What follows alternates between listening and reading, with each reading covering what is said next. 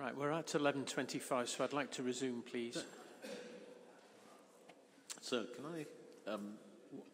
I'd just like Ms. Bartle just to, if those additional 4 needed to be brought forward, Ms. Bartle can show you how that can be accommodated, by the way, within the proposal. So I think it might be just worth hearing from her for a minute, just as to how that would happen. Before I do that, though, Ms. Bartle, I just Carol approached me during the break to say that there has been some difficulty for people up in the gallery hearing us. I know there have been some adjustments done to the PA in the break, but if everyone can try their best to speak loudly into the microphone, I think that would assist. Thanks. So, if I could ask you to go in the hearing statement to the responses to 1.4, 1.5 and 1.6 and table 2, which follows paragraph 1.6.3.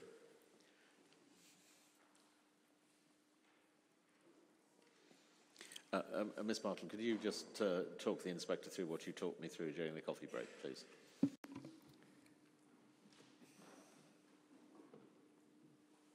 You have the table, yes. Okay, so table 2 is our presented rolling supply, which was also a version of this was presented in our December 22 response to confirm what our likely trajectory of provision would be. And you'll see at the top of the table, we've broken that requirement across the plan period down. And if we were to take the additional pitches and the undetermined category, we currently have 2 projected within the 5-year period.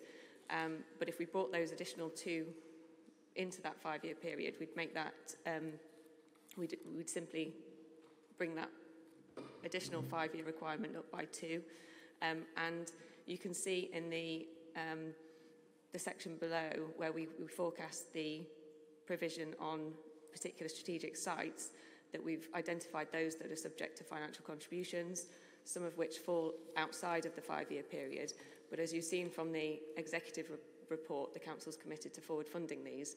So we could, as part of that provision could simply be brought forward into that 5-year period, which would easily give us the headroom within the requirement that we need to provide that additional, those additional undetermined needs that we've said are later in the plan period, but if we were to bring them closer to within the first 5 years.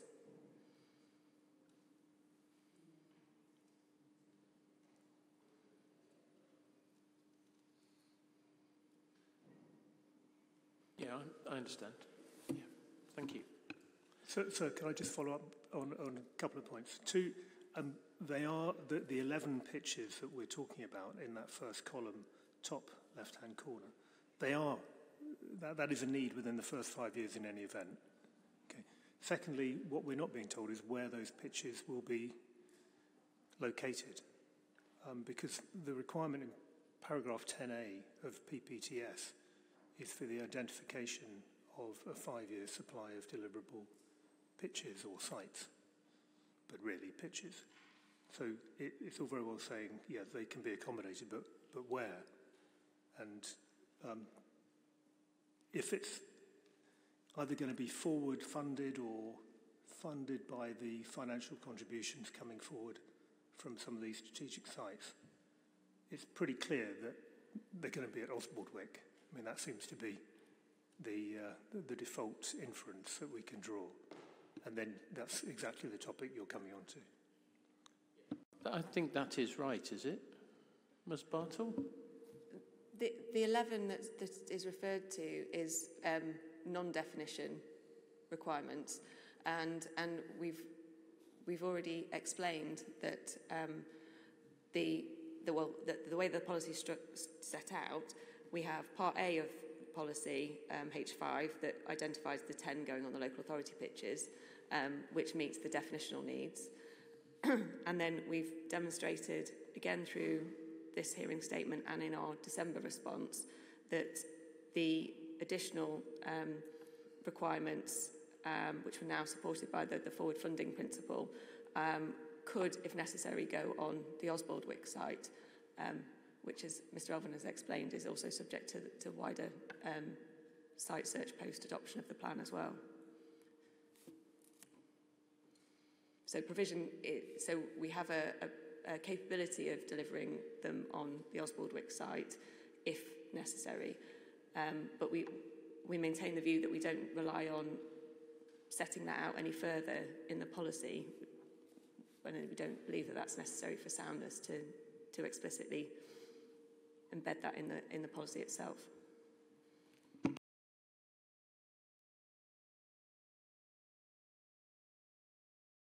I'm understanding that.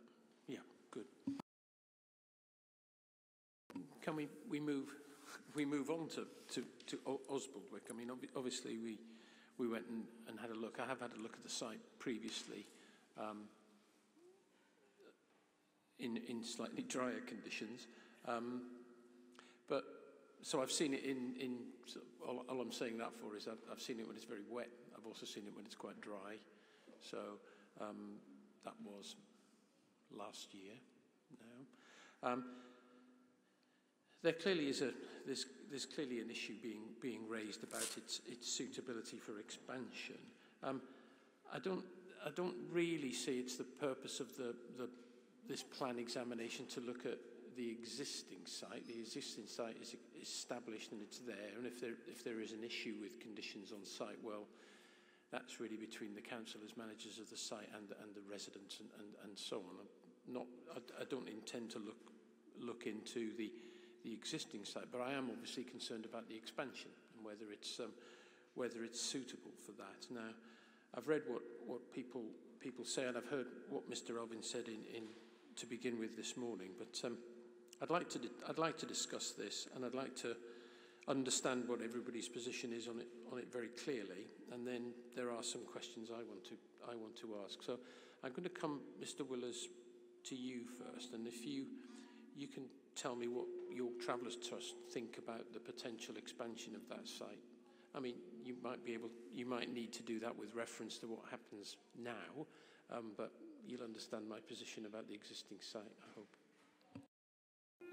So the existing site gives you a reference point, as it were, a starting point, and and perhaps also an indication of I suppose the concerns, the basis for the site residents' concerns that an additional 17 up to 17 pitches on the land adjacent will make that site even less manageable and jeopardise their existing occupation of the site. One only has to think back to 2013-14 when planning permission was granted. There was a hope, in fact, I think the intention to create an amenity space for children and the like. You've seen that piece of land on site when you visited. It's got a poor record of management, that's accepted, but looking forward, the question I think for you, sir, is to consider not just the impact that 17 additional pitches up to 17 might have on the existing accommodation, which ought to be safeguarded, but also the living conditions of those who might occupy those pitches. And, you know, you've visited the site. I don't need to remind you about what you saw on the route up to it, or indeed the nature of the route itself. And I'm in danger of going over exactly what I said in opening, really, that highway safety must be a prime consideration. There's no indication that there will be a footpath or footway provided for the site residents. There's no street lighting. The width of the road is not what one would expect for the traffic that moves up and down that lane, HGV traffic, which will visit the various industrial units along that lane. It's inappropriate, we would suggest, for anyone, let alone a large community of gypsies and travellers with children those who are disabled, those who are elderly, to be required to live at the end of that lane, putting their literally lives at risk every time they take a trip to the shops or their children go off to school. And when you couple that with the ongoing problems arising from the use of the neighbouring properties, which up until now has been poorly regulated by the Environment Agency, for all manner of reasons, including, it seems, those which were identified by Mr. Elvin this morning, and the impact that will have on the lives and indeed the health of all of the members of the community that might be expected to live on those 17 pitches, but particularly those who are vulnerable to pollution, including children who will no doubt be living on the site, then we would suggest that it clearly isn't an appropriate site for expansion.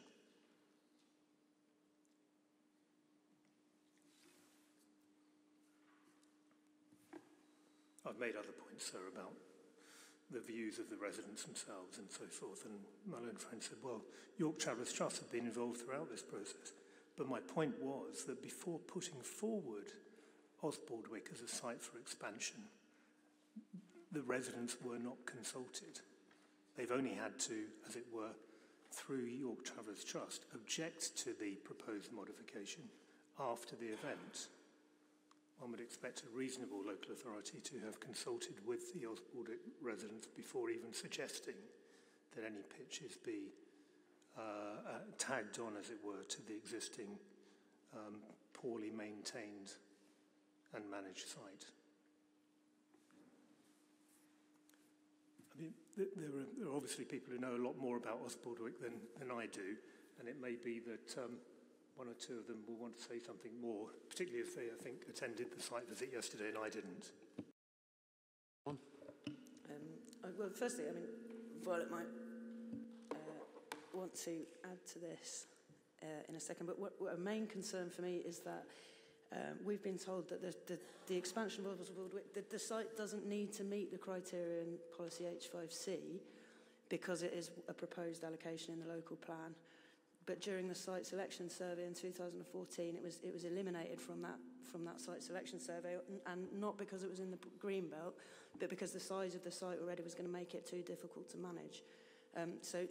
So the council seems to be trying to sort of say, well, we don't have to make a criteria-based assessment of this site because it is allocated in the plan, but the way it's come to be allocated in the plan hasn't followed the correct process. So that means it hasn't been tested against any of the standards that we'd expect.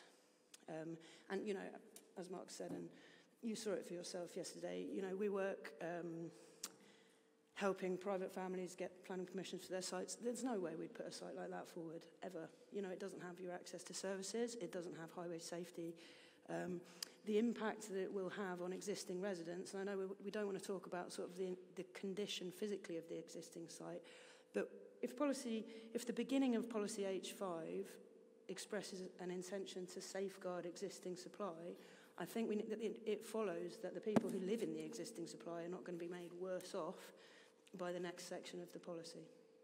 And you heard from them yesterday, unanimously, that's exactly what they expect. And I think, you know, you'll have seen from the Freedom of Information request, the emails that we got, site managers and directors of the council also agree that expanding this site, even by any pitches, is going to create huge problems in management. There's nothing we can do to kind of mitigate that within the local plan, basically. You know, the only thing we can do to Osbaldwick during this local plan process is make things worse, actually. Thanks. I do want to just start by saying that this is not the arena I'm normally sat in. I'm just the CEO of a very small charity and a gypsy woman. So my colonially approved politeness might be a little bit off, so I apologise in advance. But I just want to say that in 2022, I asked Mr. Jones directly if they had plans to extend Osbaldwick, and he said no. It was not part of the plan.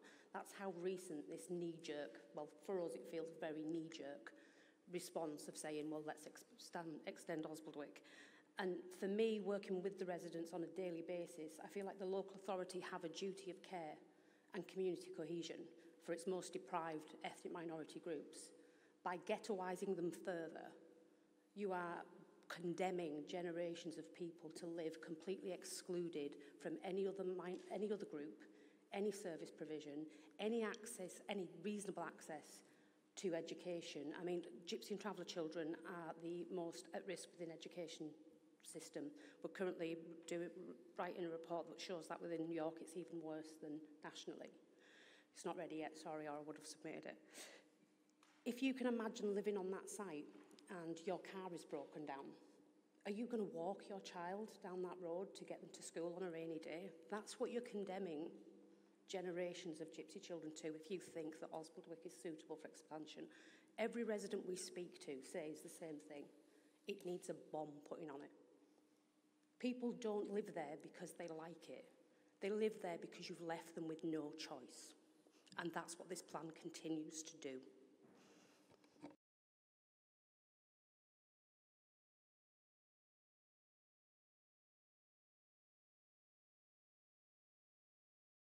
Those are the only contributions from this side of the table.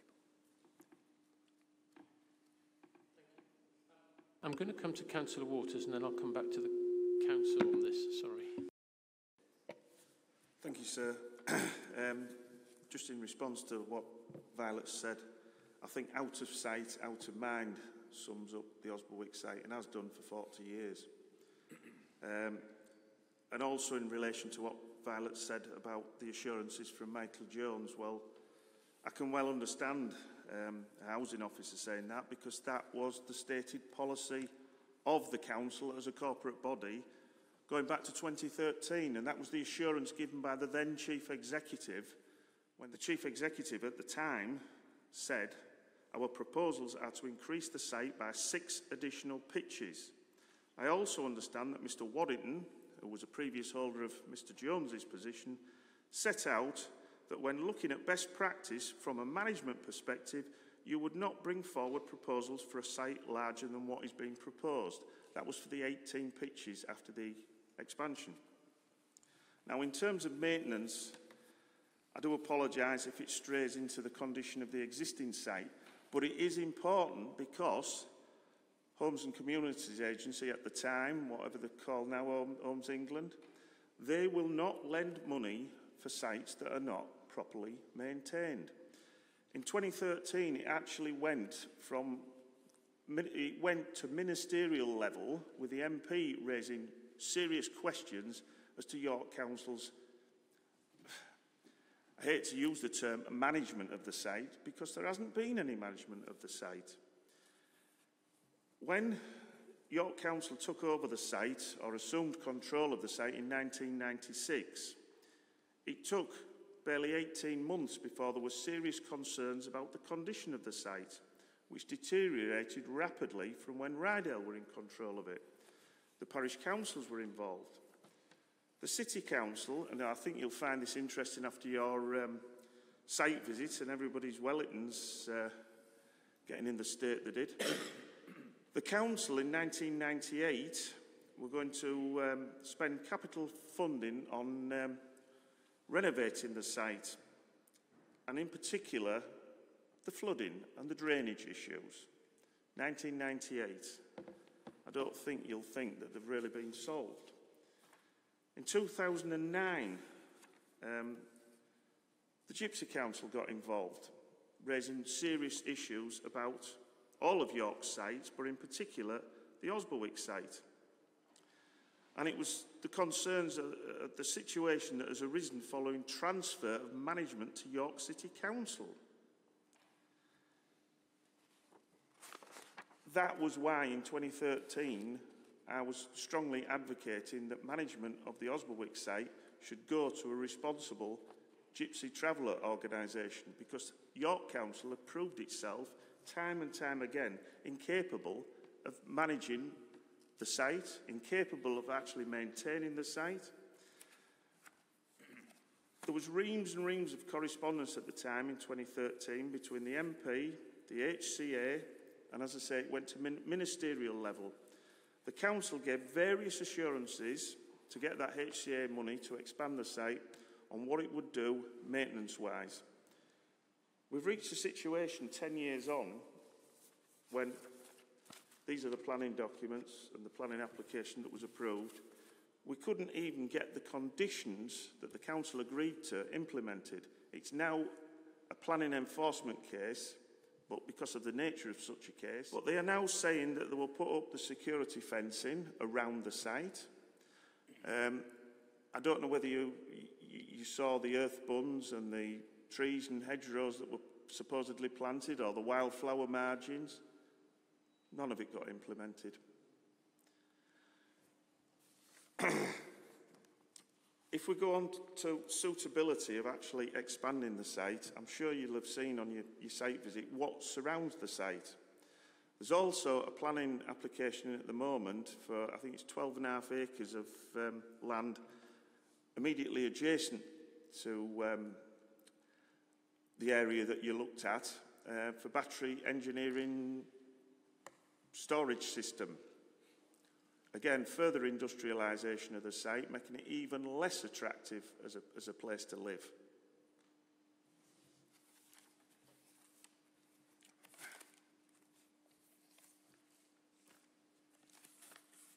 The other major concern, certainly for people that live around the site, is in 2013, one of the major reasons for expanding the site was to include amenity space and land for grazing horses. If this site then is expanded further, how much of that land will be lost? We still have the problem of grazing horses, fly grazing on the surrounding areas. I got approached only, I think it was 10 days ago, by a lady who had been tripped up by a chain from a tethered horse across the footpath at the entrance to Outgang Lane, which you'll have seen. That's currently with the council's insurers. Now, in terms of management, I've got a letter electronically from the Chief Constable from, it's probably 2 months ago, which I can send you if you wish, or the rest of the inquiry. There was a spate of farm and equestrian robberies, caused great distress, great alarm in the local area. And I'll stress now, it was nothing to do with any of the occupants on the Osberwick Gypsy site, but unfortunately, some of the items were dumped on there by other people. I would question what management there is on a site when you can't spot horse trailers, you can't spot large general trailers, and you can't spot vehicles that's been left on a site. And it took vigilante action for people to actually go to that site, to actually get the police to attend, to retrieve those items back. And again, I'll stress it had nothing to do with the occupants on that site. But it's a good demonstration of the lack of management and the lack of knowledge of what's actually going on that site.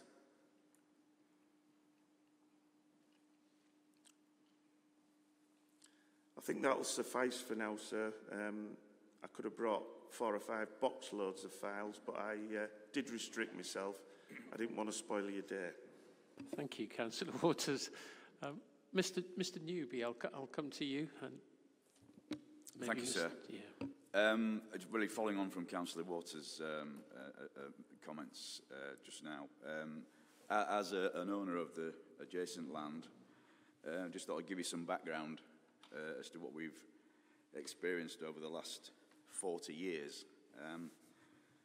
The phase 1 of the Gypsy site was compulsory purchase from my family back in the 80s, against our wishes, as you might expect. And what's followed over the last 40 years has been very poor management by the council from which we've suffered continual trespass on our land, from grazing of travellers' horses and tipping of rubbish, most severely during the COVID, when a fridge mountain appeared and was burnt, resulting in contamination of the land in a number of locations. The council obviously had to clear that up at a considerable expense. In addition, when Phase 2 was given planning permission, as Councillor Waters has already mentioned, it was not adequately implemented, and it's had a lack of appropriate and approved fencing around the site, which again would have protected our adjacent land. And as Councillor Waters mentions, it's actually a subject of an enforcement case against themselves, as it were. All of these issues have prevented my family from obtaining a market value for the land. And whilst I hear the Council's intentions on future maintenance going forward, you can understand my scepticism over the Council's ability to manage the existing site, let alone an extension. Our view is that the existing site in any proposed extension is inappropriately located in terms of amenity of the residents. A new, more appropriately planned site should be found elsewhere within the city. Thank you.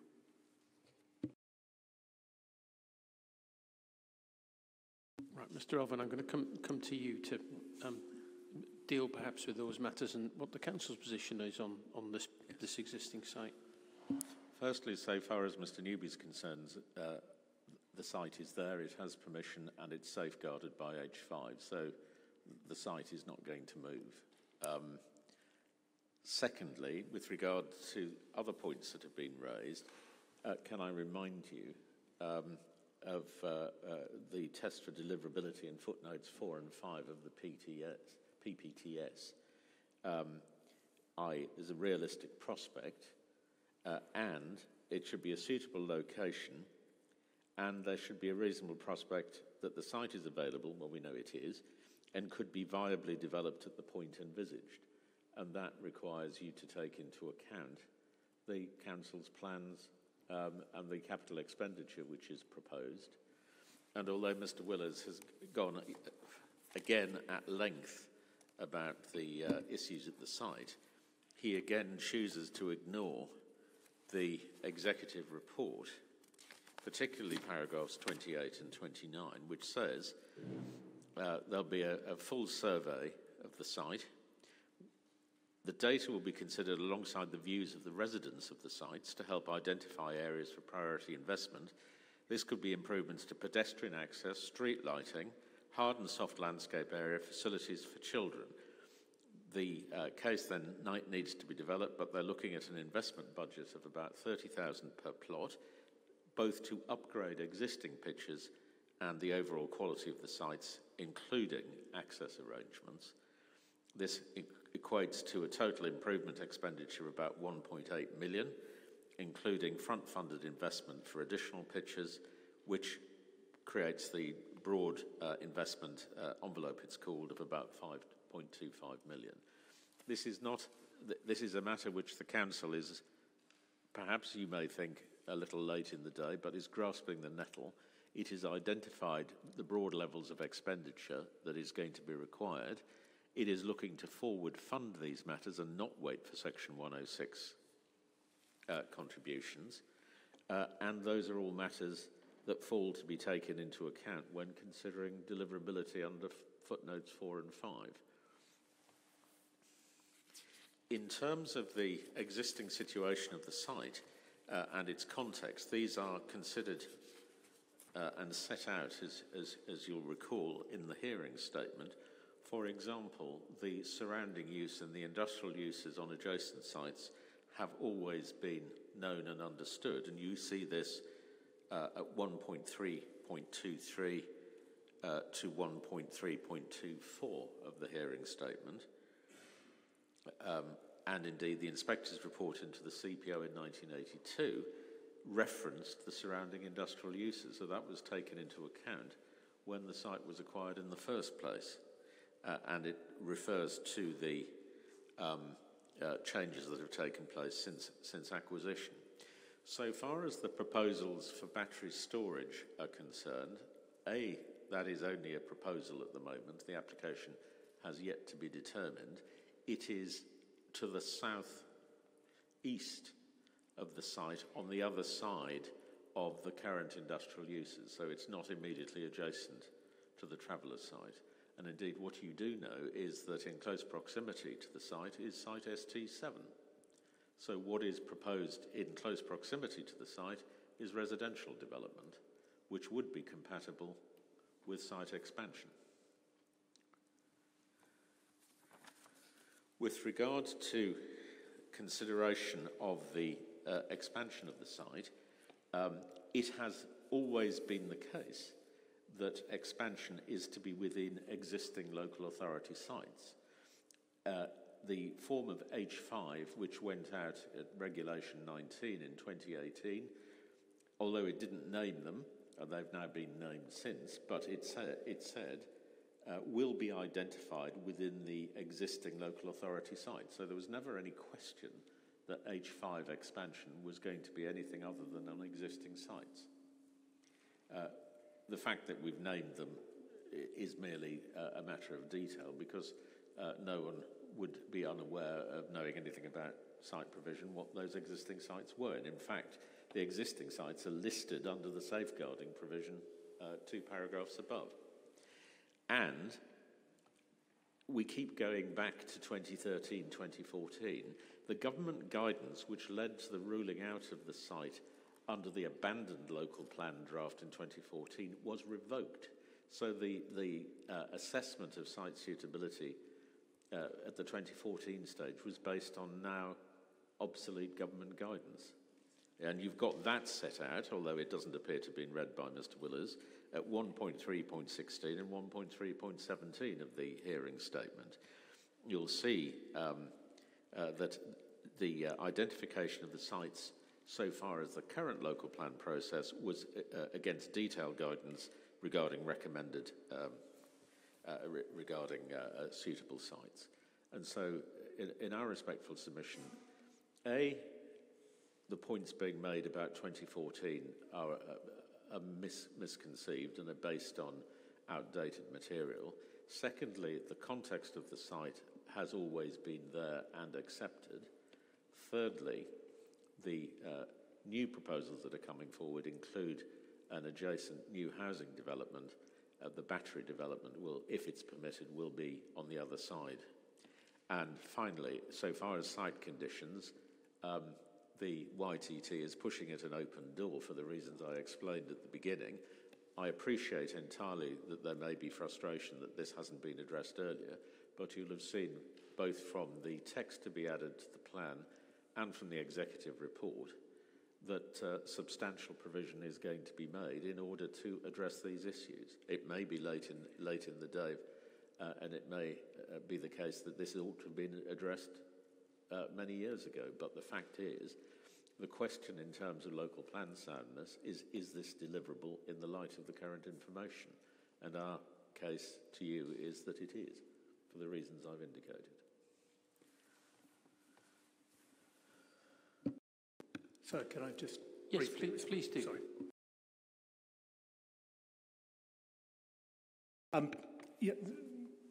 So I did note that the government guidance that the decision in 2014 had been based upon, or at least took into account, had been revoked. I'm well aware of that, but that's not to say that the guidance and its reference to the need to keep sites to a reasonable size is not still relevant and correct. And the very fact that the guidance has been revoked does not mean that the proposition that one should keep sites within a manageable size is no longer true. As far as deliverability is concerned, as Mr. Elvin rightly said, sites must be in a suitable location. That's what this whole question that you're asking us is about. Is Osbaldwick a suitable location? I would refer you back to PPTS again and to the requirement in paragraph 13 that local authorities should ensure that traveller sites are sustainable economically, socially and environmentally. And the first subparagraph of that paragraph 13 states that, therefore, their policies should promote peaceful and integrated coexistence between the site and the local community. And the local community in this instance, given the expansion proposed, are those living on the safeguarded site. That it should promote access to appropriate health services, ensure children can attend school on a regular basis, and that it should provide for proper consideration of the effect of local environmental quality, such as noise and air quality, on the health and well-being of any travellers that may locate there or on others as a result of the new development.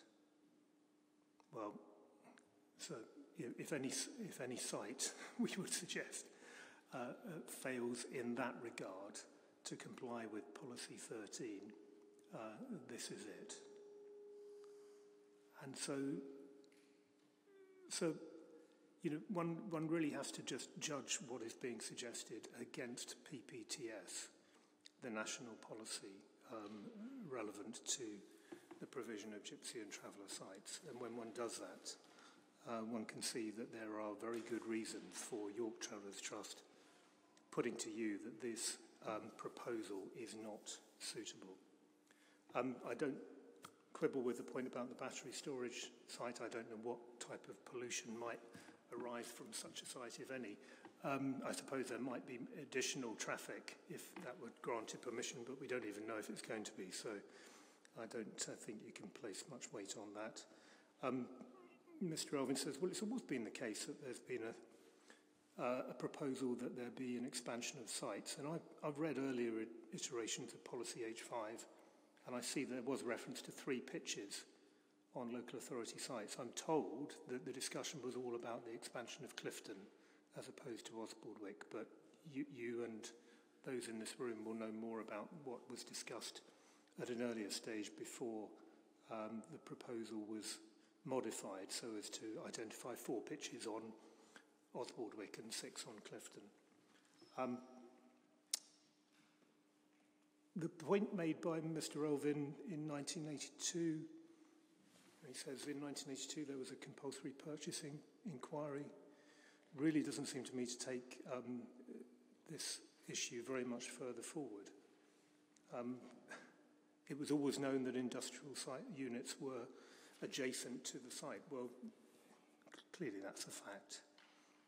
But we're now looking at the question of whether or not there should be an expansion of Osbaldwick to the tune of perhaps 17 more pitches, with ongoing environmental harm arising perhaps from unit uses which were or were not generating dust and other pollution back in 1982.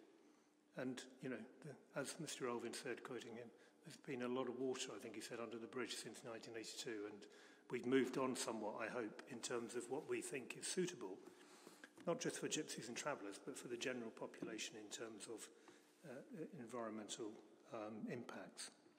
So it seems to me that you should be guided by PPTS 13, paragraph 13, and what you've seen on the site, what is evident without necessarily needing to know much more about it from its location and the uses which are adjacent to it, to be able to conclude that it does not comply with paragraph 13.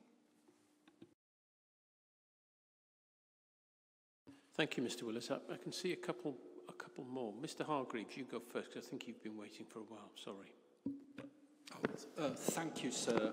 I suppose listening to this conversation, one of the things I'm very much reminded of is when York Traveller Trust, some years ago, this is going back in the sort of ancient history of the local plan, asked me to help them manoeuvre their way through the local plan process.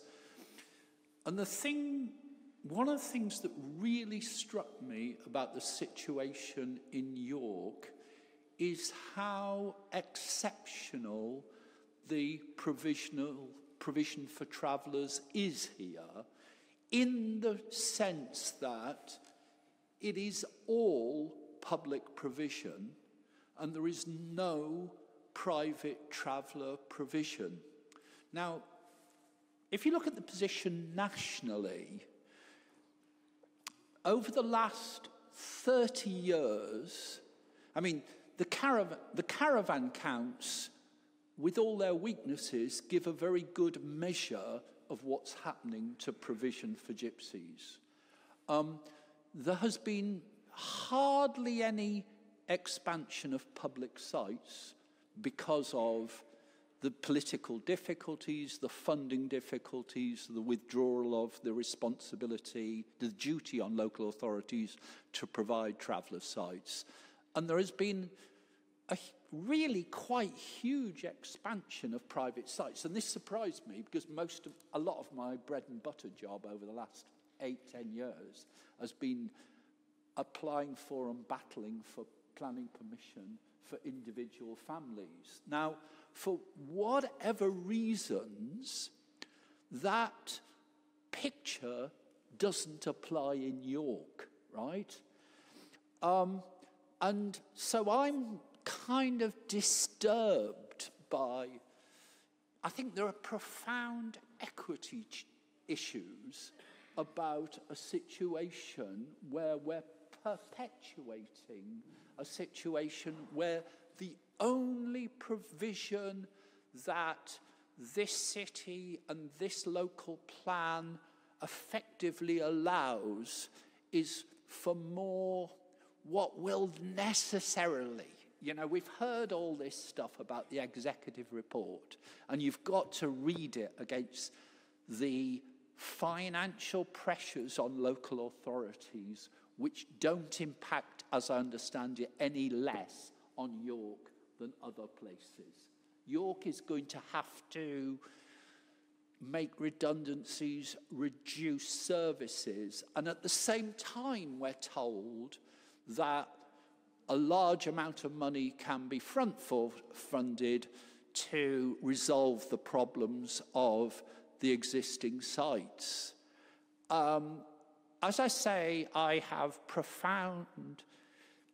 I just feel it's the wrong thing to end up with a plan which perpetuates the situation where there are only public provision in York. And I know, in a way,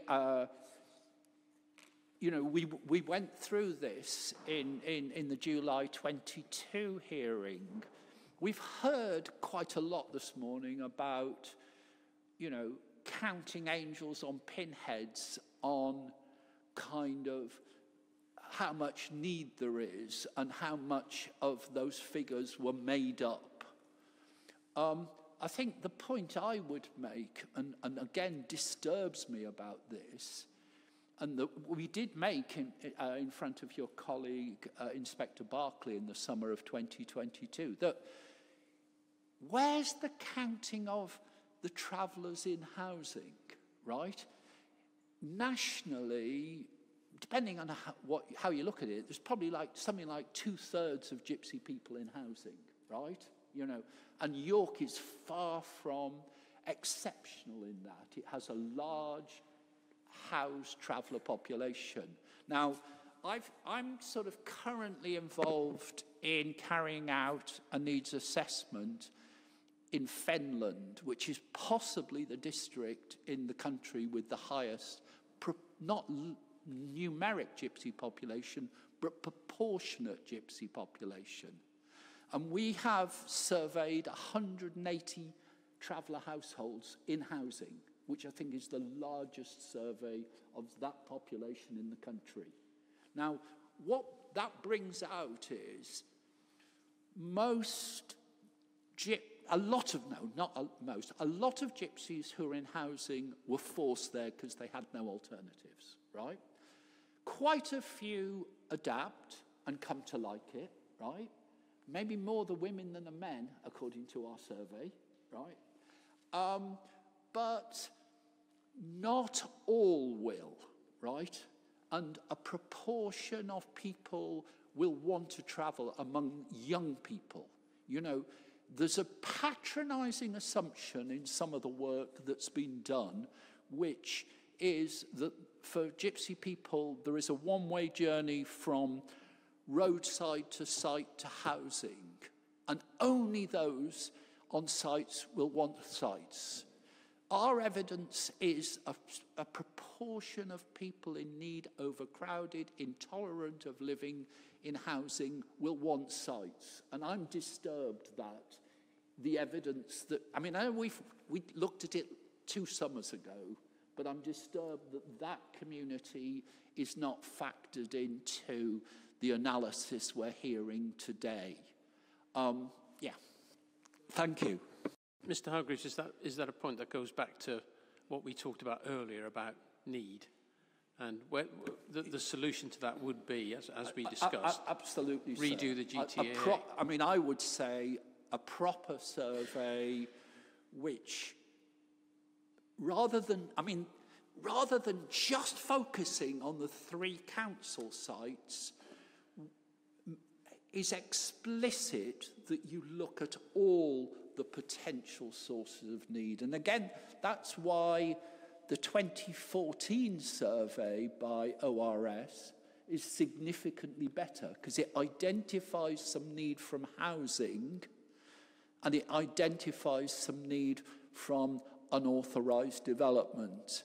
And given that we've now flicked back to the pre-2015 definition, other things being equal, I mean, and as I remember it, the 2014 survey indicated a net need for 10 pitches from housed travellers. You know, other things being equal, now we've gone through the period from 2015 to 2023 on the sort of definition as it was. I see no reason why that shouldn't be a, you know, give you a rough figure. It's not accurate, of course, but it indicates to me in principle that we should be expecting a strand of need from gypsy people living in houses, a lot of whom are unhappy in living or have significant reservations about living in housing. Thank you. I understand, Mr. Hargreaves. Thank you. Councillor Waters, are you stood up for a... Yeah. Yeah, go on. Carry on. Thank you, sir. Just a couple of points of clarification. Travellers Trust KC again, and I keep referring to him as that because I'm not sure whether to say Villars or Willers. Sorry. It's Willers. Thank you. Yeah, like Thank Willowers, but Willers. He mentioned access to services, and it's just reminded me to point out that on the council's hearing statement appendix, there's a map that's got traveller sites at Osberwick and GP surgeries. The GP surgery that's closest to the site, that's marked up on this map, closed, I can't remember whether it was 8 or 9 years ago, so that is incorrect, sir. So I'm glad the KC's jogged my memory with that one. In terms of the battery storage application, it might be worthwhile you just perusing that planning file. I know you've got loads to do with all this, but that is 23/02030/FULM. The council's highways people have echoed objections and concerns by surrounding residents and the parish councils, and virtually stated that the proposed access is completely unsuitable. Should that application be amended, then the only possible way to access that site for construction and future maintenance would be down Outgang Lane, adding to the industrial turmoil enjoyed by the occupants of the site. Thank you, sir. Thank you, Councillor Waters. Mr. Owen, is it you'll want to come back on some of that we've just heard, obviously. Then I want to ask a couple of questions, but go on. Firstly, so far as bricks and mortar are concerned, and Mr Hargreaves' lengthy points about that, this is dealt with, it's CYC 88 again, the 2022 needs assessment, paragraphs 3, oh God, my eyesight's gone, 317 to 319, internal page 18. And you'll see that it says that a rigorous approach was taken to that. So that has been dealt with. Secondly, so far as some of Mr Willer's submissions are concerned, firstly, it would be unlawful to rely on revoked government guidance, so I'm not sure entirely where his point goes. The assessment as to the suitability of the site is made according to the PPTS. Mr Willers is very happy to look at paragraph 13, but ignores the tests in footnotes 4 and 5, which I've already referred you to and I won't go into again, against which you then have to look at what the council proposes to do. I'd also add to that, one shouldn't forget that the nearest development to this site will be ST7. And you have at paragraph 1.3.27 of the hearing statement, of course, the fact that it will be the boundary for ST7 is about 150 metres to the north, and SS9 requires a master planning of a new garden facility with local facilities, which will increase accessibility and connectivity to both local facilities and public transport, and will therefore promote the requirements of paragraph 13 of the PPTS.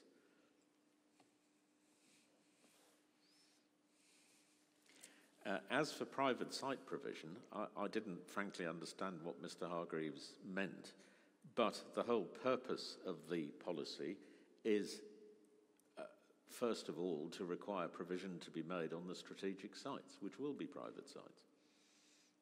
And you're familiar with that, and familiar with my resistance on behalf of the council to watering down H5.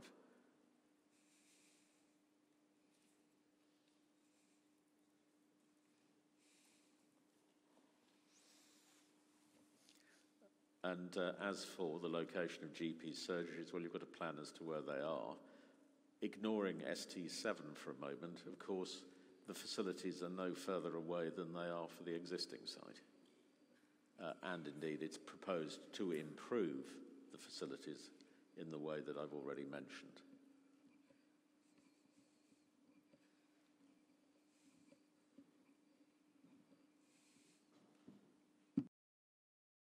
Thank you, Mr. Elvin. Sorry, I didn't see your. Ms. Cannon, did you want to say something? Sorry, I'm just recovering from the rigorous search that they carried out for housed. Sorry. So, just to come back to Michael's comment about the housed population of York, he can only speak anecdotally from his evidence nationally. I can speak as a person that works locally. The vast majority of the people we work with are housed gypsies and travellers, and they've not gone into housing by choice. They've gone into housing because the option is Osbaldwick or Clifton. You can't get on James Street. It's one of the premium sites in York. So the idea that we're going to go, okay, we're not going to count the housed because we rigorously tried to find them and we couldn't. But yeah, I can't even sort of comprehend the sentence that I'm trying to say, because it's almost like it's saying, well, it's okay for them because, you know, let's just ignore them. They're not worth the effort to try and find them. They're not worth the effort to give them anything culturally appropriate. It's offensive, particularly when you look at the amount of housed people that we work with mental health problems. We implemented an emotional wellbeing therapist who would work with the families to explore trauma. And every person that has worked with this approved, appointed, educated woman has stated housing, accommodation, and the lack of suitable, appropriate housing for the start of their mental health problems, including those on sites who feel like they're devalued by the poor quality and the options that they have. So by saying it's good enough for them now, so let's just extend it, just reinforces that message to our clients that they're not worth the effort, that they're best out of sight. That's where they belong.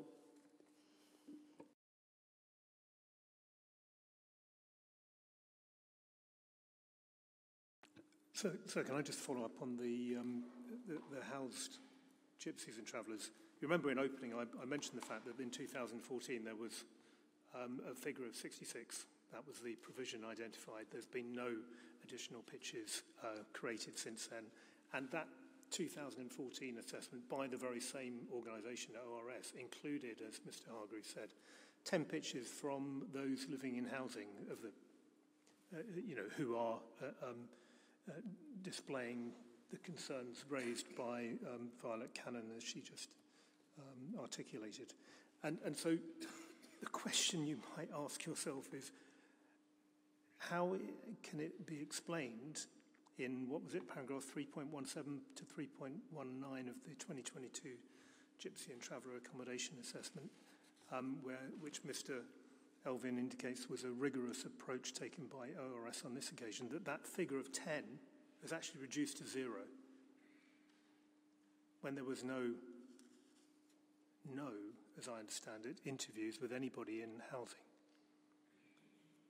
Had the exercise been carried out appropriately, professionally, properly, no doubt ORS could have contacted York Travellers Trust and asked them to put them in touch with some of those people that they work with who are living in houses that Violet Cannon just identified. Instead, we've just got a 0 figure against those in housing without any justification, without any explanation. And that's why we say this policy cannot be considered to be sound without a proper GTAA. It needs a robust evidence base. Paragraph 7C of PPTS requires local authorities to use a robust evidence base to establish accommodation needs to inform the preparation of local plans and make planning decisions. And unfortunately, it doesn't matter which way you move the deck chairs, as it were, around this thinking plan, we don't have a robust evidence base. Sorry to use that unfortunate analogy. But, we're window dressing here. That's another way of putting it. I'm afraid it's just papering over the cracks. I mean, there are many ways I can describe it, but that's, unfortunately, the situation we're in.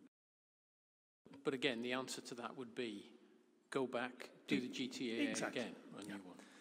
Exactly, sir. And, perhaps with a better brief, perhaps with more time to examine the issue. ORS were only given, I think, a 3-month window in which to do so. And in fact, it was during the travelling season. So, not the best time of the year. With access to those that work with York Travellers Trust, so it's in cooperation there, rather than what we have, which is pretty much a desktop study with some proxy information,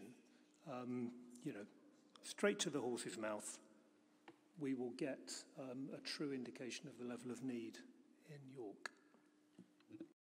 I think I've got a good grasp of where we are on this question of need. I mean, properly, Mr. Elvin, if there's anything you want to say, but I would like to move away from that and talk about some other questions.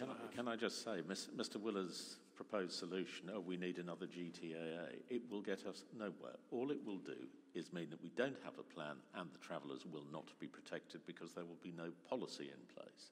I don't know what Mr. Willers thinks he's doing, but it seems to me to be counterproductive. He fails to read the proper wording of government policy. He doesn't read the statements that the council has put in, and we've just had grossly misrepresented what CYC 88 to 3.17 to 3.19 says. I'm not going to read it out. I'll leave it to you to go back over it. What was rigorous is the approach to making contact with those in bricks and mortar. You can read what it says for yourself, and I'm not going to read it out. And the fact that no one troubles to read these documents and then makes sweeping statements about them does not assist you or the plan process. Thank you, sir. Look, I'd like to move this on, if I may, but go on, one more then. Sorry, I was... No. I'm just going to... Okay. I just want to... Yeah, no, sorry, I'd already committed.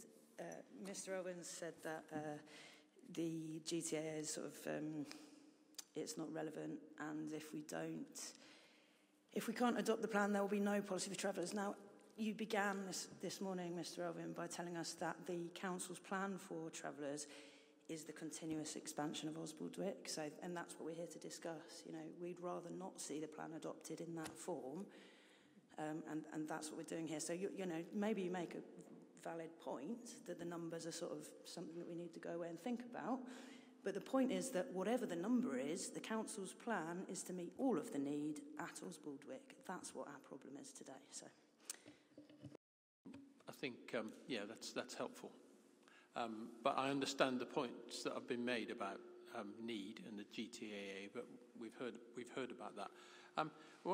I'd like to move the conversation on a little bit, because I think it's incumbent on me to rehearse what happens if I take the view, or Simon and I take the view, Mr. Barclay and I take the view, sorry, that you know, on the basis of what we saw yesterday, for the sake, just bear with me. Let's just assume that we saw what we saw yesterday at the Osbaldwick site, and we come away with the conclusion that it's not suitable for expansion.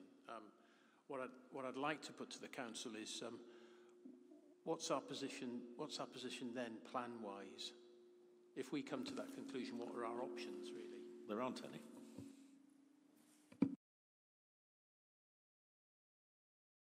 We've put forward what we regard as a constructive approach, both to improving site conditions,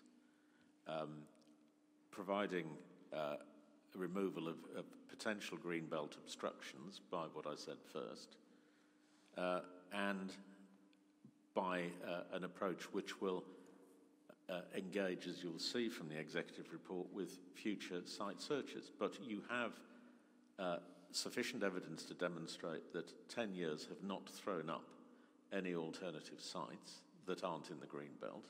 You know what the position is with the greenbelt, and we suggest that, having regard to the tests in paragraphs 4 and 5 of the footnotes to the PPTS, you have sufficient information to find it sound, and the best that can be perhaps achieved, if you think there's a problem, apart from declaring the plan unsound, in which case nobody is assisted, is to recommend that that the council takes forward the position in its executive report as soon as possible. But it seems to me it's a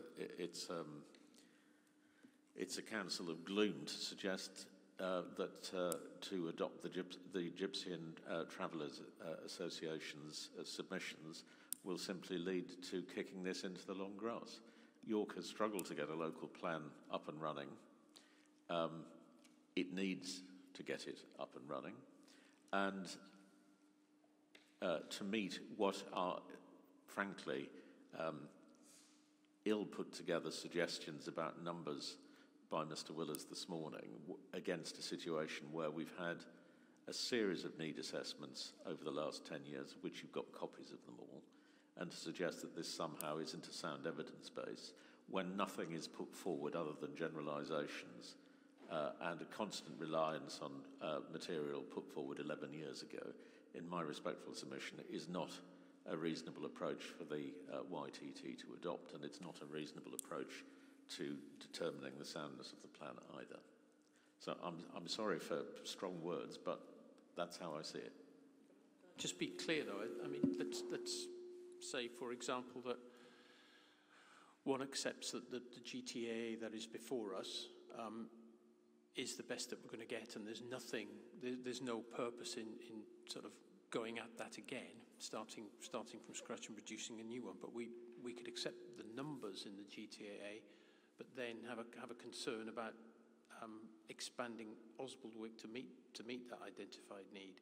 Is there any option, any easy or any option that we would have to kind of explore that position? Is there anything we could do? Other than my suggestion of recommending it. Sorry. It's the problem, you turn the volume up too high and you get feedback. other than a recommendation of adoption and then an early review, I can't think of any constructive approach other than that.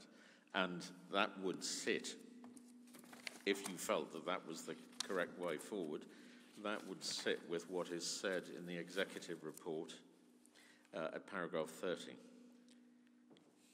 which says a work stream will be established to identify and assess alternative sites. As I said, we have not been able to identify ones that are not greenbelt sites within the planned process period and before. And you have the reasons for that.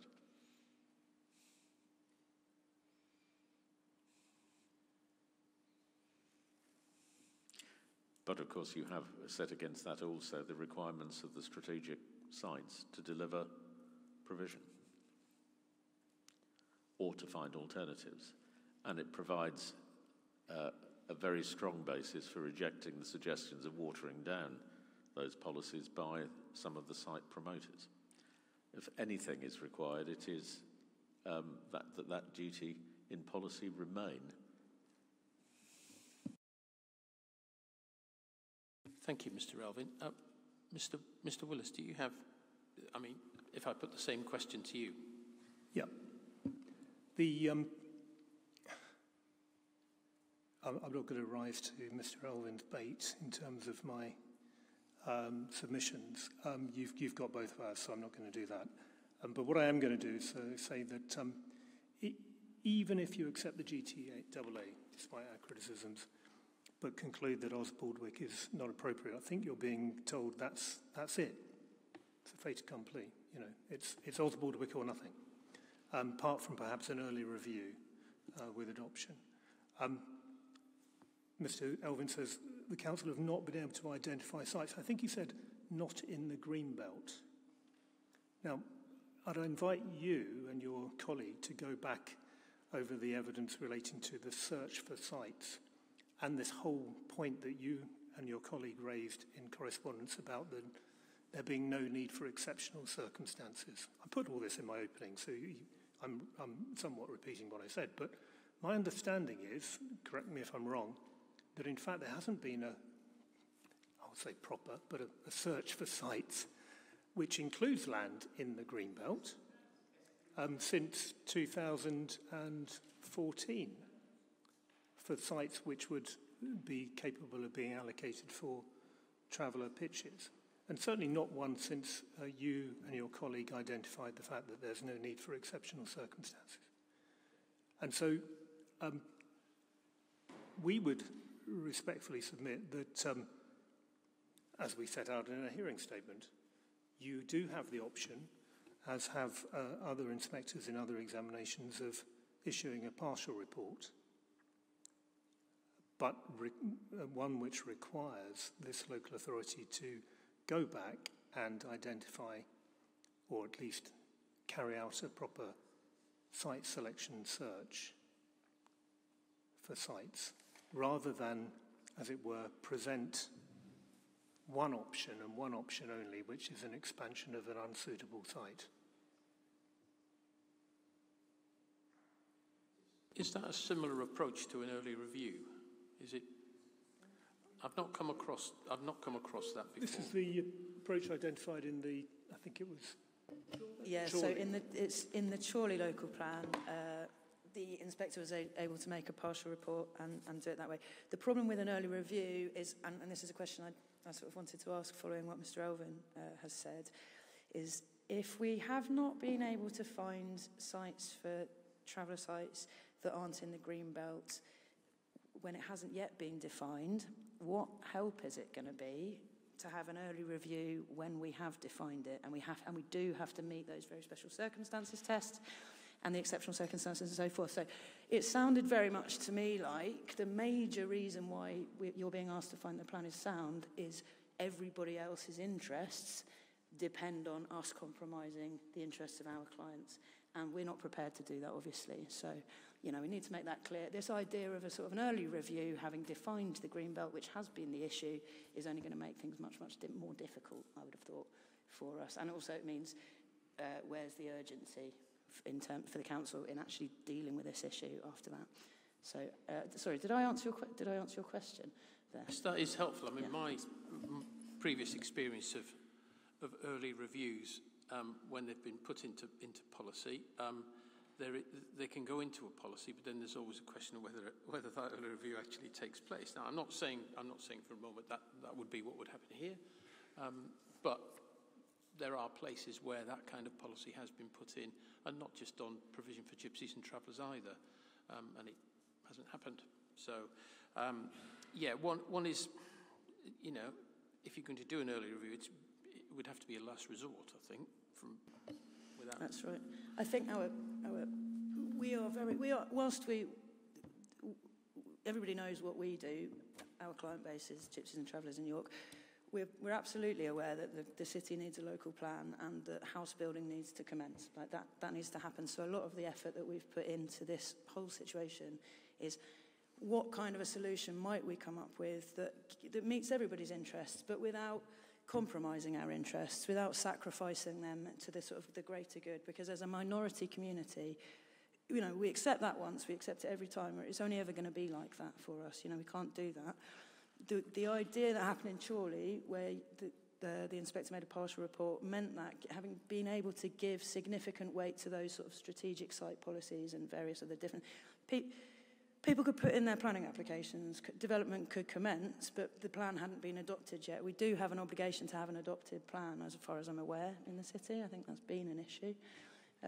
So we would still need to solve the problem before we finish thinking about it, and I think that's where we're coming from. And you know, I will say, it's not my job to solve these problems. I've spent a lot of time trying to do that, and I've spent a lot of time doing that in a way that tries to meet everybody's needs. Actually, if the council has better ideas about how to solve the problem, please do bring them forward. But at the moment, we're being told that we're not going to solve your problem. In order to solve our problem, we're going to anticipate either not providing traveller sites that are needed or putting them all on Oswaldwick, which just isn't acceptable for 4. But when you think about the sort of what's going to happen when the strategic sites start demonstrating that it's not viable to put them there, it's not just 4, it's all of the sites coming forward during the whole process of the local plan are going to end up channeled through to Oswaldwick. You know, that's where we're at, really. That's helpful. I want to explore, for my own purposes, in terms of having some clarity about. I'm not saying one is going to go down this path, but let's just say, for the sake of argument, that we looked at early review. I just want to be very clear about how that might work, because the plan would be adopted with a policy that talks about an early review. So upon adoption of the plan, the greenbelt boundaries would be set. So then we have York with a greenbelt. Then we have an early review which requires some sort of site search and what might come forward in or out of the greenbelt. Could that early review change greenbelt boundaries, for example? Is that something that's possible? Because I think it might be that we're under a new legislative framework when the early review takes place. Who knows? I don't think it seems unlikely, because you'd normally need a full local plan review to review greenbelt boundaries, and you would be proceeding in the basis that the greenbelt boundaries you were fixing were not there to endure for a significant period of time. So it would run directly contrary to national policy. So I think that would be a difficulty. The problem with the suggestion that we need to go back and look at it is effectively you're abandoning the local plan at that stage, because if we have to revisit the green belt, we have to revisit all the sites.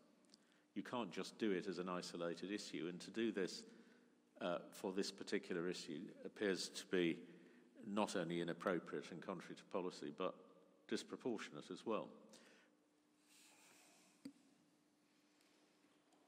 And it is in the interests of all, I would respectfully suggest, that this plan proceeds to adoption, because otherwise boundaries are not fixed, provision is not made, there is no power to adopt part of a plan. you either recommend that the plan is sound or it isn't sound. I've not been able to find the Chorley position. I think it's central Lancashire now anyway. Whatever, a partial report only means that you haven't actually satisfied the examiner that the plan is sound as a whole. And that is just kicking everything into the long grass again, which in my submission is contrary to the public interest. And the suggestion that is being made will undermine the plan as a whole, because you would have to revisit strategic allocations, you'd have to revisit boundaries, and go through all that process that we've spent so long going through before now. And you'll recall all the detailed discussions we had about individual greenbelt boundaries. That would all have to be reopened.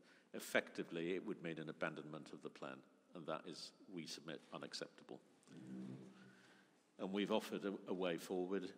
The Council has recognised that Oswaldwick needs serious attention, hence the report to Executive, hence the big change from the previous position, and the acceptance of the need to forward fund by the Council.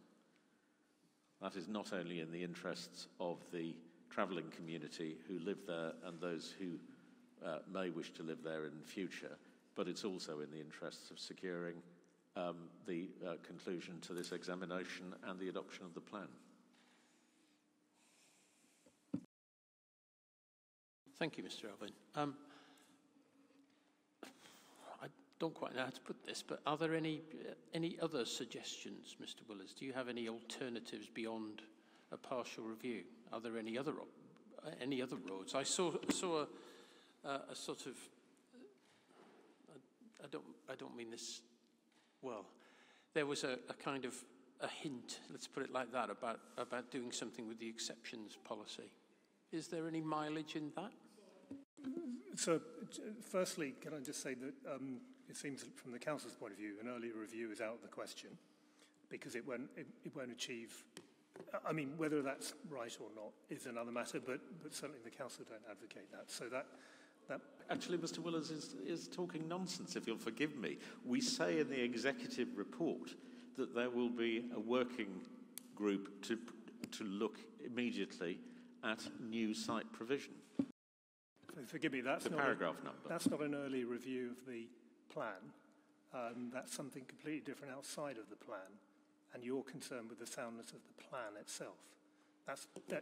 What goes on in the Executive Committee is could make real difference to those living on the current Oswaldwick site. Let's hope it does. Let's hope the Council really does, as it expresses it, has a genuine interest and commitment to doing just that. But that has nothing to do with the future provision of pitches, as you'll appreciate. So we're really looking at how else to perhaps keep this show on the road. And I did indicate in opening, and I didn't do it off the top of my head, that we could have an exceptions policy. There was an exceptions policy which was subsequently withdrawn because the Council considered, on advice, no doubt from the gentleman sitting opposite, that PPTS wouldn't allow that exceptions policy to be adopted. I don't agree with the advice given by my learned friends to the local authority. We rarely agree on many things, Mr. Alvin, Mr. Henson and I, but I don't agree with it, and I think you should consider carefully, although ultimately it's for the Council to put forward modifications, and for you to determine whether they're sound, whether or not, in fact, policy E, I think it is, of PPTS, does preclude an exceptions policy in respect of greenbelt site provision, because I don't think it does. I think it makes it clear that gypsy and traveller sites are considered to be inappropriate in the greenbelt. There's no argument about that. But that doesn't preclude their provision, providing, of course, very special circumstances exist.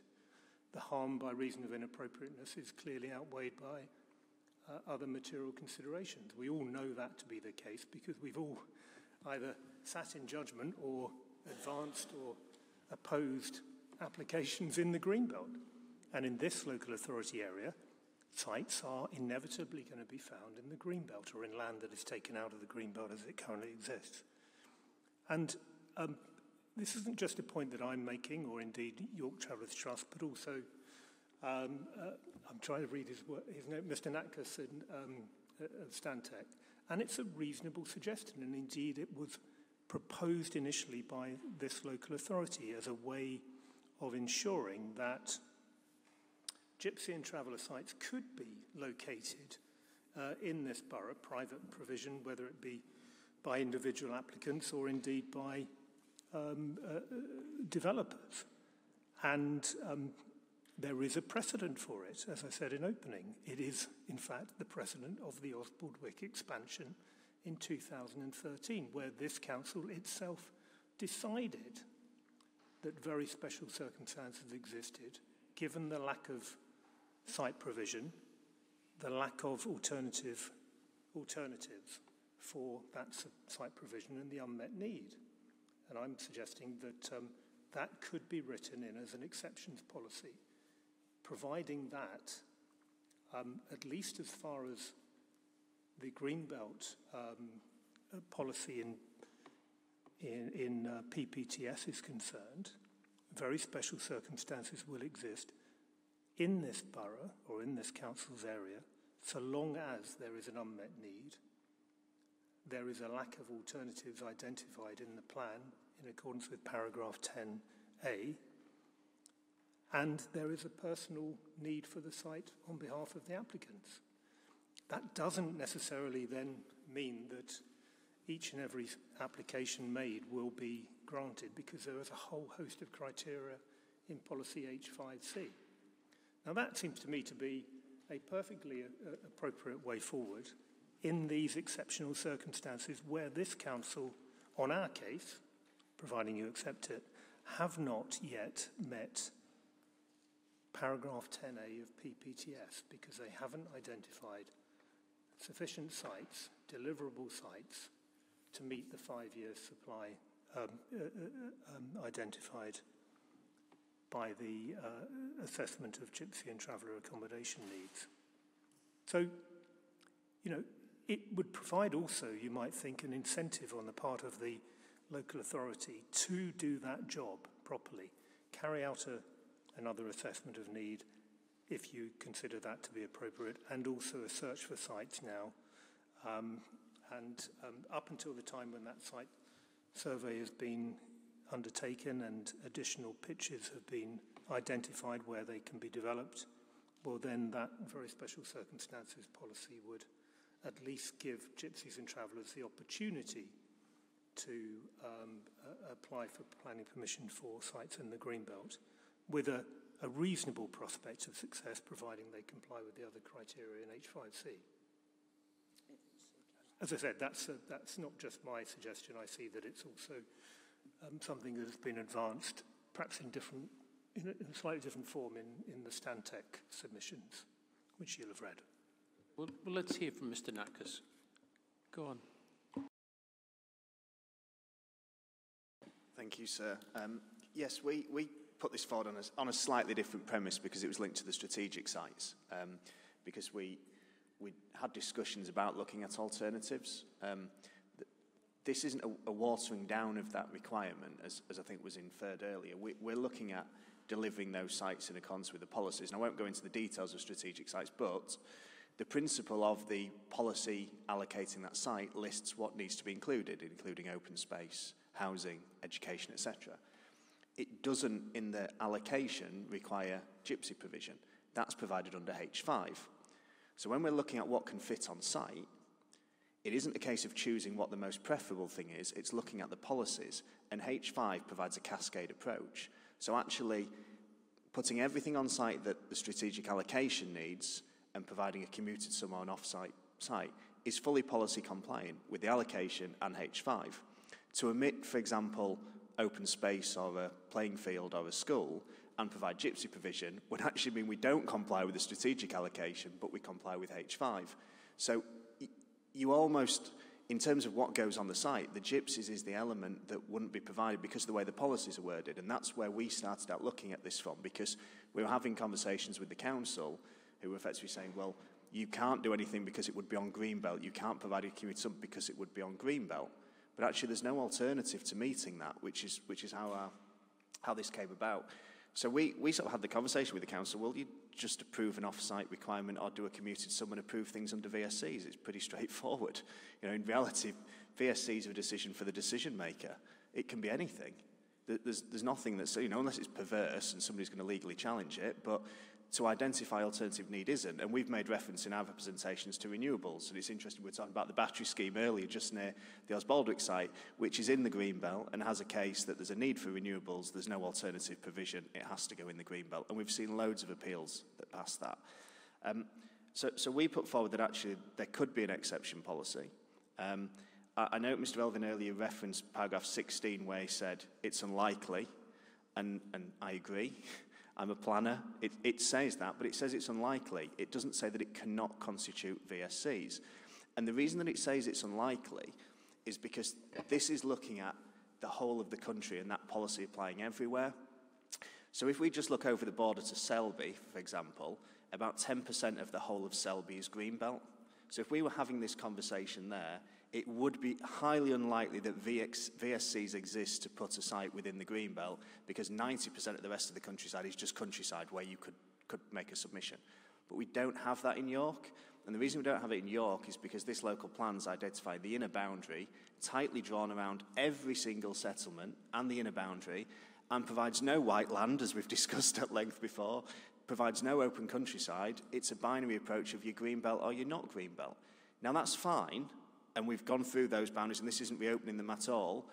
So we have to take the approach that, well, anything outside of an urban area is Greenbelt, which is completely different. I think it's probably unique to York, just because of the nature of the size of the authority and the Greenbelt.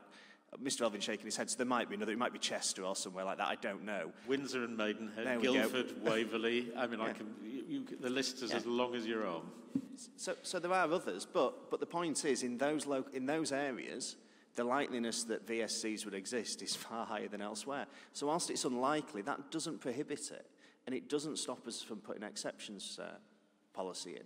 So I think it is something that could be done. It's also worth mentioning, I've had a look at the exec committee, I think, which has said, oh, we're going to do a search. But with respect, what's the point? Because it's going to be in the Greenbelt. So if you do the search and say, we found a site, because let's be honest, again, searches have been done in the past and the site hasn't come forward. But there's every chance that a site was dismissed, might have been dismissed because a landowner thought, I fancy my chances for housing here. And as soon as this plan's adopted and it isn't coming forward for housing, they might think, oh, well, actually, plan B, here we go. So there's every chance that that search, which I think is a useful thing to do, and I think the council should be commended for doing it, will throw up some sites. But if the sites are in the Greenbelt, the council's own evidence for not putting in an exception policy almost dismisses the ability for them to grant planning permission on any of those sites because they just go, VSCs don't exist, paragraph 16. So I think, for me, the simple way out of it is just to put an exceptions policy in, which enables these conversations to be had. It adopts a plan, it gives the certainty, but it means that conversations keep having. If other sites come forward, the policy then allows it to be allocated. And it seems to meet sort of the strategic site concerns that we've had about the ability to meet on site and make a commuted sum.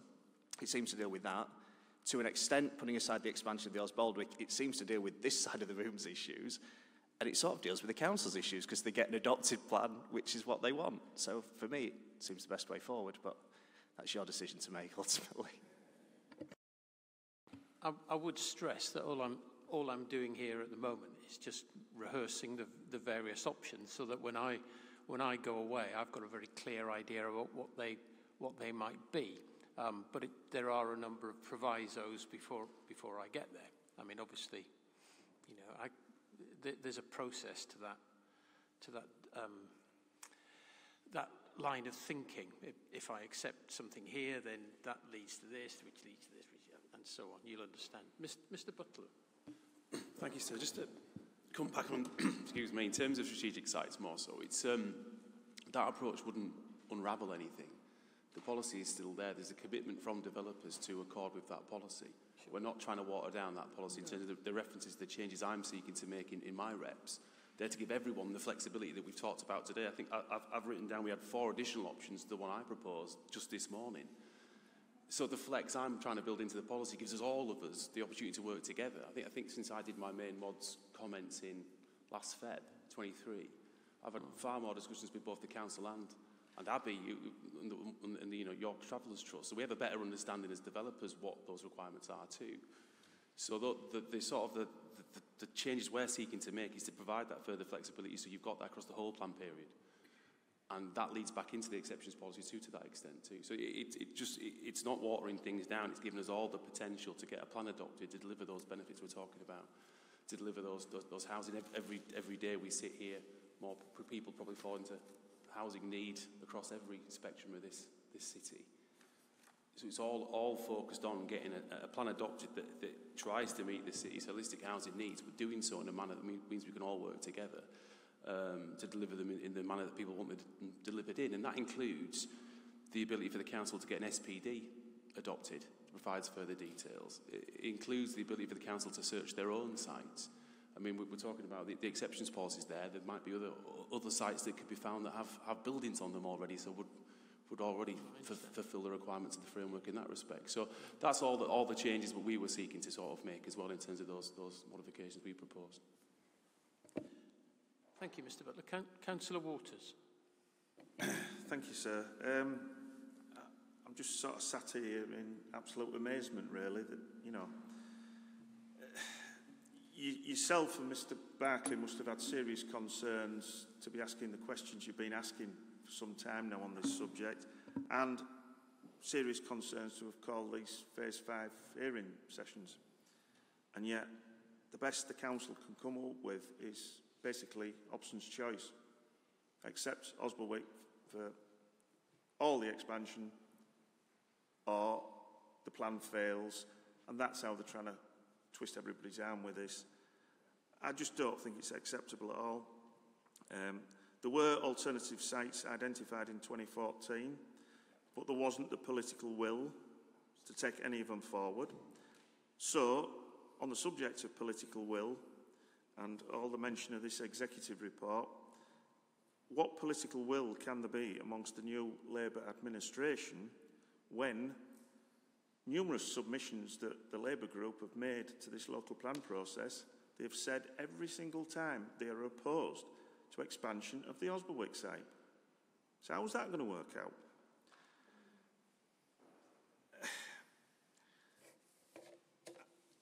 I'm loath to use the term that Mr. Elvin did, calling somebody else's responses nonsense, but with relation to nonsense, and I go on to this executive report, the finances to me are nonsense. I just do not believe in the current climate how the council can be talking about front-loading development and taking on additional borrowings. But the thing that really struck me on this executive report was paragraph 21 and 22, should I say. But anyway, just to sum up where I'm getting to, I think if you're breaking for lunch, I think some of the people on the council side need to have a really good think and come back in the afternoon session with something sensible. Because Osborwick as an only option is not sensible. From Mr. Hargreaves, Ms. Cannon, briefly if we can, because yes, I would like to break, and I'd like to talk about how we do that. Go on. Yeah, thank you, sir. Putting myself in your shoes, I can maybe see some of the dilemma, right? Because very special circumstances for traveller development in Greenbelt are frequently found, but that's in relation to individual Section 78 appeals. I'm not aware of it. I can see how you might see there being a conflict with national policy in writing it into a plan. That's quite a dilemma, yeah?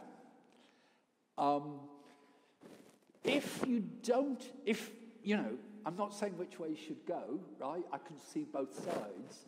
But if you feel, or work it out, like however you get legal advice internally within PINs or whatever, you come to the conclusion that that's not a viable solution, I think you have to find this plan unsound, and I would strongly, strongly urge you against allowing an early review. An early review for travellers never happens, right?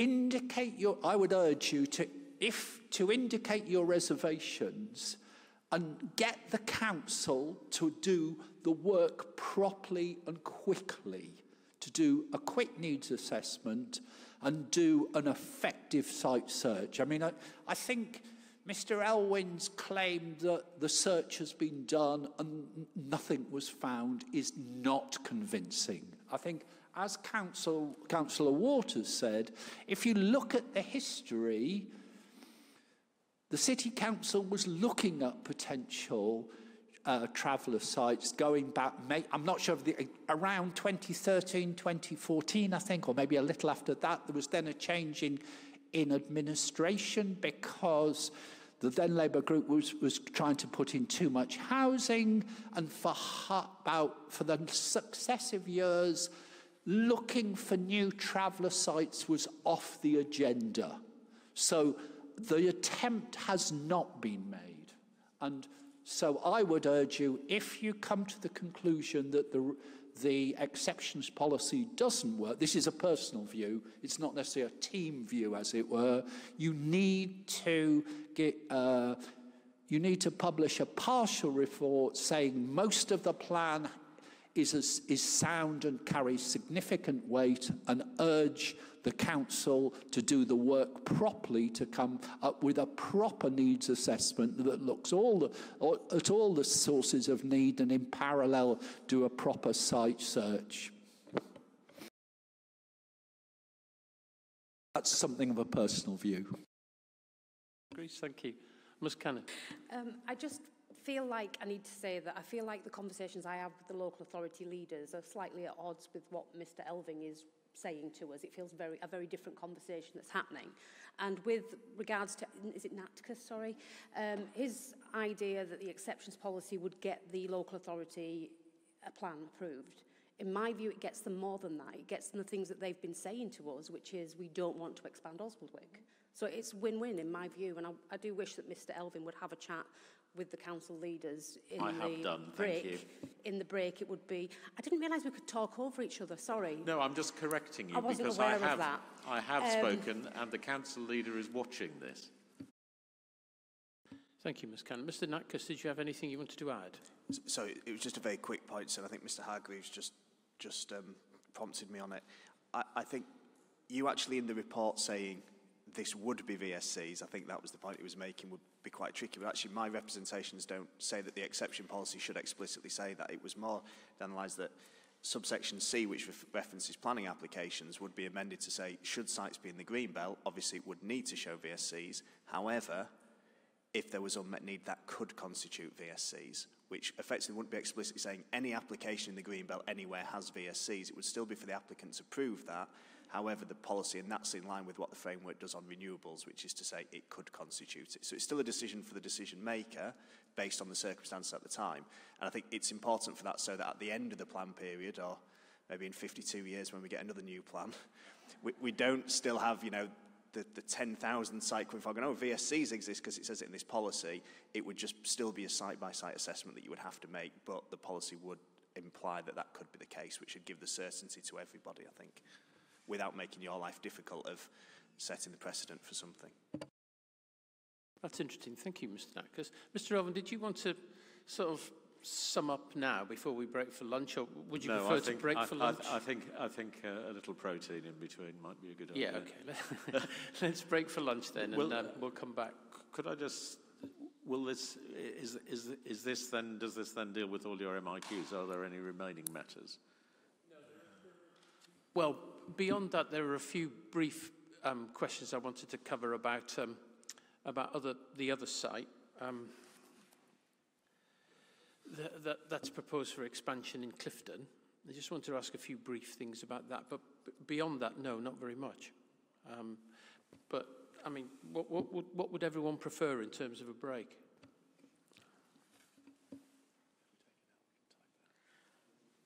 No, we can't. Yeah. Can we have an hour, please? I'm content with that, yeah. So can I just indicate, I wasn't intending to, and you may not have allowed me to anyway, to sum up our case, because I think I put it in opening and it's pretty much been reflected, I hope, by what's been said. But so I'm not going to take up any more time than is absolutely necessary and only respond to, perhaps in brief, to anything said by Mr. Holvin. I'm content with that. There are a few. I'm going to have a think about this as well over the break, and that's why I think an hour is sensible for everyone, and then we'll come back. I have some questions, but yes, I'm hoping that after lunch we needn't be too long. But no, I certainly don't want to hear closings or anything like that. But there are a few things that we still need to cover. I'm going to break until 2:10. Okay. Thanks everyone. That's been very helpful this morning. Until 2:10. Brilliant.